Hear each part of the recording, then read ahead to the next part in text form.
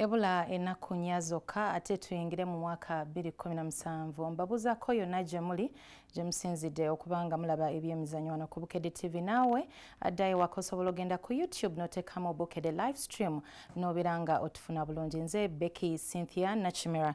Tutandise ne Captain wa Uganda Cranes Massa Aucho ne Azira leero beeyanjudde mu kutendekebwa kwa ttiimu Uganda Cranes yeetegekera mpaka za Africa ezitandika nga January 14 mu Gabon omwezi ogujja. Mu kutendekebwa kwa leero ku kiseera kya Islamic University in Uganda Kabojja, omutendesi Micho afunye akamwenyumwenyu ku matama olw'abazannyi muri kapiteni wa ttiimu Massa Aucho ne Azira okweyanjula mu nkambi. Kati okuvuganya kweyongedde mu ttiimu nga buli muzannyi afuba okulaba nga amatiza omutendesi Micho asobole okumuteeka mu ttiimu ey'abazannyi 23 enakiikirira eggwanga mu mpaka z'akamalirizo ezinaabera Gaboni okuva nga January 14 zikomekerezebwe nga February 5.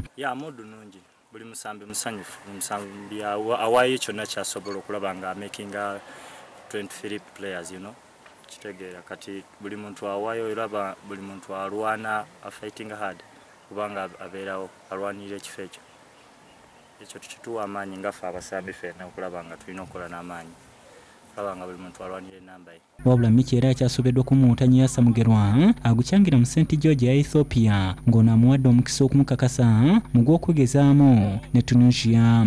Unfortunately, it is very short period of time. He is supposed to arrive on 2nd January, and we are still in, that St. George is one of my former clubs, and I have each and every information from all possible angles.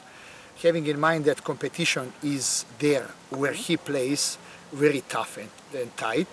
If field player that cannot join the team on 31st, it will be very hard. Cranes esitwa ku Lwakutaano luno okwolekera Tunisia gye yayitiddwa okuzannya omupiira ogw'okwegezaamu nga January 4 gye banaava okwolekera Dubai ng'eno bakuzannya emirala egy'okwegezaamu ne Slovakia wamu na Ivory Coast.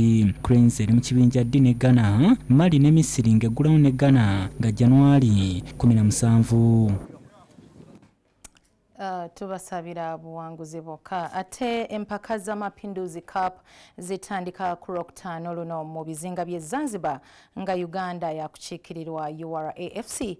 Aba URAFC be baziwangula omwaka oguwedde nga basitula nkya n'ekibinja ky'abantu 25. Katulabe ebisingawo. Buli mwaka Zanzibar ekuza ameefuga gayo n'empaka z'omupiira nga kilabu ez'enjawulo zivuganya era ne ku mulundi guno empaka za kumala wiiki 2 nga zitojjera za kutandika ku Lwokutaano luno wabula nga bo abaka ba Uganda mu mpaka zino aba URAFC bagulawo ne KVZ ya Zanzibar mu kiseera ky'amaanyi nga January 1. Ku mulundi guno URAFC abazannyi abasinga beetambudde nabo tebaalimu mu ttiimu eyawangula ekikopo kino ku ntandikwa y'omwaka guno wabula nga kino omutendesi Kefa Kisaala tekimutiisizza. Omupiira eba process nga bwe twalina bali abasambi betwalina abatwala ekikopo yali process empanvu neno process endala naye ekirungi nti tulina abasambi bato balina okuyaayaana bamalirivu ate n'okwagala nti luli tebaaliwo nga bawangula. URAFC eri mu kibinja ekisooka ne Simba ya Tanzania aba KVZFC, Jangombe Boys ne Taifa Jangombe eza Zanzibar nga January 3 URAFC yakuzanya Jangombe Boys olonga 5 yakubulonda ne Simba SC. Omutanyi Peter Rwasa n'omukwasi wa Gor Mathias Muwanga balekeddwa lwavune. Kisala wakwesigama ku bazannyi omuli omukwasi wa Gor Alan Owinyi, Elukana Enkugwa, Jime Kulaba, Richard Wandiaka ne Shafik Kajimu n'abalala. Uwanguzi guba mutima kasa abantu naweera n'omutima omuwanguzi tujjagera tukijjeyo kubanga era n'oluli gwali mutima era twakolera wamu tukijjeyo era ne luno kasa tufuna omutima ne tukolera wamu teri kisolagana kasa tuba nga tukoledde wamu. Bwengeze ne squad mpya sinzira mostly ku ba goalkeepers era bentute beebo because performance yabo tebadde mbingi league ne training nga bwe tubadde. Enkya ku makya URAFC yakutandika ku lugendo lwa kilomita 160 mu 8 okwolekera Zanzibar nga bakuyita ku ttaka. Mu final y'omwaka oguwedde URAFC yakuba Mtibwa Sugar eya Tanzania ku golo 3-1 ezatebwa Julius Ntambi ne Peter Rwasa eyateebe 2. ku squad empya gye batutate katusubire ne ku mulundi guno ekikopo bajja kitwala nga tumaliriza ttiimu ez'enjawulo zawangudde empaka za Ssekukkulu nga Tax FC ewangudde eza Honorable Kasolo Cup ekyotera ate bo abatipa ne bawangula ez'Elukaya. Ttiimu ya Tax FC okuwangula ekikopo kino bakubye ttiimu ya kyotera Ayoda FC goal yabadde mu kubwerere nga yabadde ya penalty.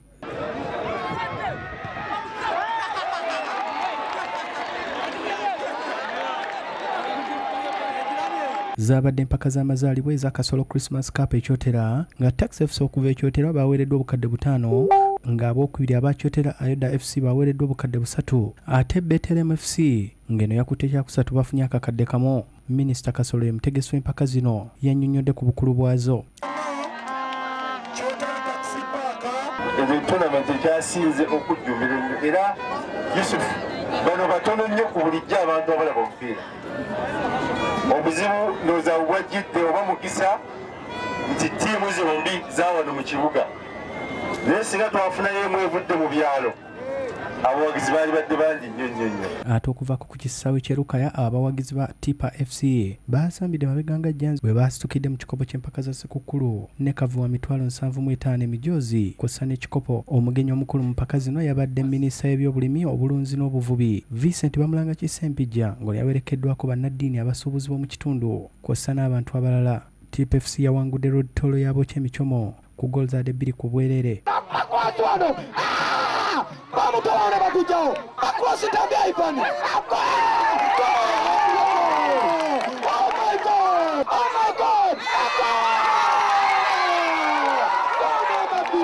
Bw'abadde akwasa abawanguzi ekikopo kino minisita Sempijja asuubiza okukwatagana n'abakulembeze b'Elukaya okulaba nga abasambi n'ebitone ebizuulibwa biyambibwako okwongera okukulaakulanyizibwa ttiimu zombi. Minisita yisitonedde emijoozi, ssente wamu n'emipiira. Newankubadde nga olwaleero Tipa ebayise kulitalaba naye mmanyi nti tekajja kuba kagenderere era Tipa bw'erowooza nti yesinga kiyinza okutuuka ekiseera n'ekifuba ng'ekolaki ng'ekizza munda n'olwekyo twongere ng'ogezi maki maanyi naddala nga tutaddewo ebikopo eby'amaanyi. Webale nnyo omusasi waffe, tetujja kukoma kubaweereza, tujja kuba tubatuusaako buli kimu nga wekinaba kitambula okuva mu nsiko y'ebyemizannyo. Nze Becky, Cynthia, Nakimera tusinkane olunaku olw'enkya.